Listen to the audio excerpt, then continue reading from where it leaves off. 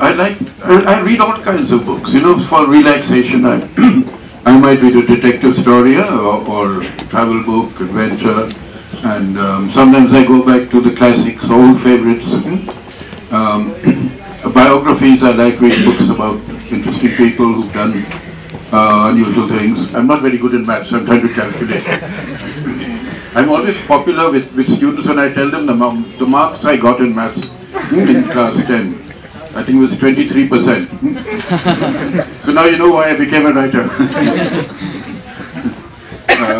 Well, what was I saying? How many books have I read? Yeah, about 10,000 over the years, total. Writing wasn't a very popular sort of profession in those days, especially in India, because you couldn't make a living at it. It was very hard to do so.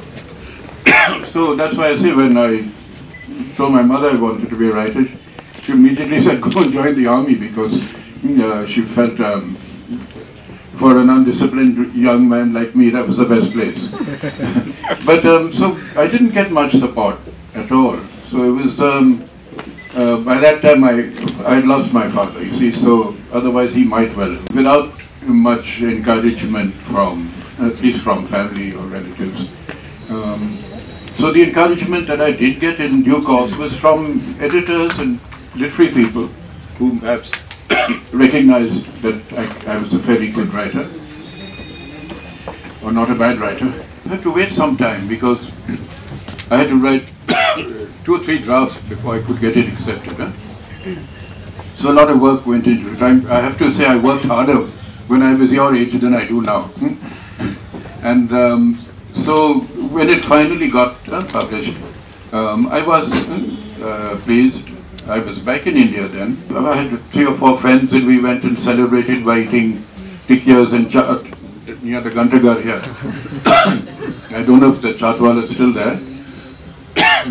If he is, maybe we can stroll over this evening. Going back to the 1950s, in your father's or grandfather's time. And well, I wrote it, The Room on the Roof, when I was packed off to England after I finished school. And I was very homesick for India, for Dehradun, for friends here, and the relationships I'd enjoyed. And so that book really came out of a feeling of homesickness and longing for the place I'd grown up in. And I'd had this sort of schoolboy crush on this older lady, which is described in the book. But don't follow my example, please don't. When I run out of, you see, when I run out of real people or characters or ideas, I can always cook up a ghost story, you see. So there's always, I don't run out of material that way. And so as a little girl asked me recently, said, do you really believe in ghosts? And I said, no, I don't believe in them, but I keep seeing them. And if you can imagine them, you see, or your dreams can be converted into stories, which would be ghost stories in a way. So the only ghost which I can say is has some reality for me. Yet, well, I'm a restless sleeper, and late at night, you know, my blanket keeps falling off the bed. And then I'm conscious of someone picking it up and putting it back on me and tucking me in. And when I switch on the light, there's nobody there. So it's obviously a very friendly maternal ghost. If you are writing well, and you've enjoyed writing a particular story or book, then at that moment it would be perhaps your favorite. But if you look back, then over the years there might be others that were also, that you enjoyed doing. So I guess the one you enjoyed writing the most. But then I enjoy all my writing basically, so it's hard to say which is my favorite. There were periods when I was a bit discouraged, when maybe things weren't going too well. In the early years, sometimes it wasn't always easy to get a book published, or you got rejections.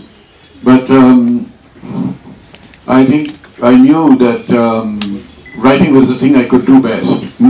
and therefore I had to succeed at it somehow or the other. So it was a question of perseverance and sticking to it. And then better days came, and I've started getting more readers.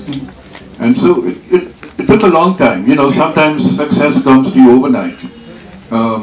At other times it might take years to come. But I think it's better if it takes a long time to come, because then you value it more, you appreciate it. And then you're also in a position to put up with difficulties and hard times if they come again, because you've been through them. I think you've got to be, if you're going to be a writer, you've also got to be a reader. And it's only because I was so fond of books that I wanted to, say, emulate my favorite authors, which I feel a lot of you may want to do. So also I enjoyed the business of putting words together and sentences and having a style of my own. But basically it's the influences that you get from other writers, I think.